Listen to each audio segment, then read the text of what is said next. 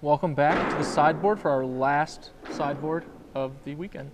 The Denver Open Series is over. We have our champion, Joe Lossett. Congratulations, man. Thank you. It's been a long time coming. Here's your It has. Legacy Open trophy. For those of you not in the know, Joe finals the 2011 Denver Legacy Open playing Cephalid Breakfast. I did, yeah.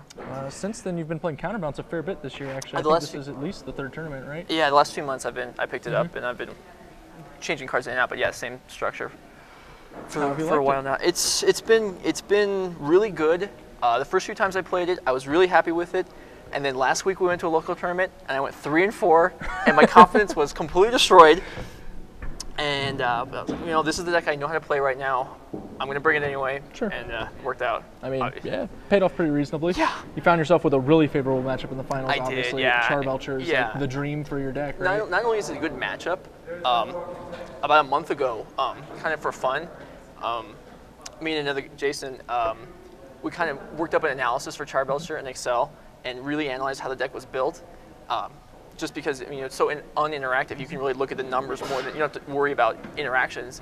And so I really have a good feel for the deck, even though I don't play it myself. So that felt good. You mentioned Jason, and I think it's really funny. You guys travel together, play together a lot, and for Denver, for the second time in a row, you guys both top-8'd, and you top-8'd the same formats. Yeah. He top-8'd Standard, you top-8'd Legacy, where Jason got a top 4 this weekend, but he got second at the last Denver Standard. Very peculiar. Yeah, last year we came out here, we both got second, and so this year, like, is it realistic that we can beat that? And like, well, probably not, but top 4 and winning, is that better than 2 finals? I'm gonna say it is. Yeah. I think definitely the trophy and the 4. I mean, but this city's treated us well so far. Yeah, definitely. So you played the deck all day, obviously. You got to draw in the last round, but other than that, you had to play, and you took a round 1 loss. I did. I lost in the first round to the guy I beat in the top 8. So yeah, when the final standings went up, and I saw who I was playing against, that was not the opponent what I picked. But it worked out. But it worked out. Yeah, definitely. I took care of it, and yeah, I mean. That was against Richard Chambers. What was he playing? He was playing Esper Stoneforge. Stoneforge. Okay. I felt like I wasn't at a big disadvantage. No. But since he did get me earlier, Yeah. I mean, you're two pretty grindy fair decks, and it's just gonna go long every time, right? Yeah. The first one, when we played in the Swiss, it definitely went long. In the top 8, the games were, well, they weren't short, but they were shorter. Yeah. Sure.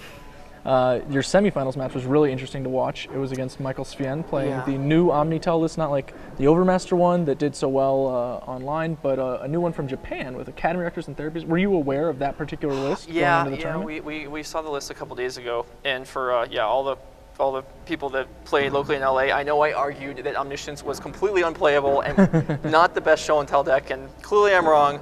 But that list has some scary weapons. It does, but.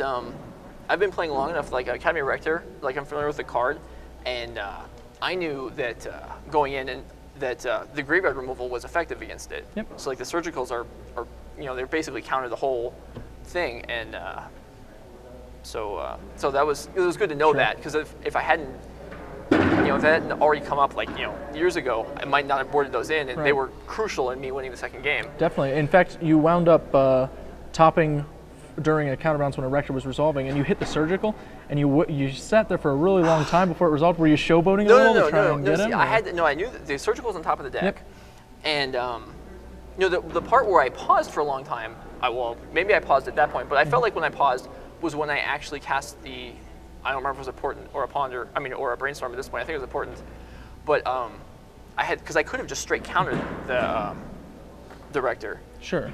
No, I remember that instance. There was a moment where he was concerned, the first Rector, not the one he living wished for, but the first one where he was concerned you might have a Jace on top of your deck. Oh, you're talking about, I was talking about the second game. You're talking about the third game, I think. Yeah, that one.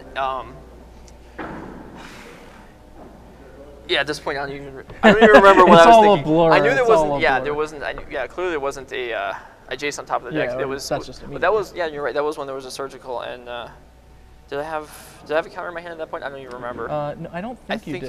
But I think it felt like you were trying to get him. I know what it was. I think if I remember, I think there was a surgical and a force, or some kind of, or a counter spell, some kind of thing on the top. Okay. So I could have taken the counter, drawn into my hand and countered it, or I could have left the surgical there, waited for him to sacrifice it and then get it. And decided to go for I decided to go for the one that was more crippling to the deck. Yep. And yeah. As we saw in that game, he even managed to try and kill you again with the Living Wish. That's one of the things that's so scary about that deck. Like, so many of its weapons are stored in the sideboard. Yeah. It can recover from a lot, and Cabal Therapy's incredible disruption in that deck too. Yeah, and Cabal Therapy's pretty good, and he definitely, he hit a few of them, but it worked out. Yeah, it worked out.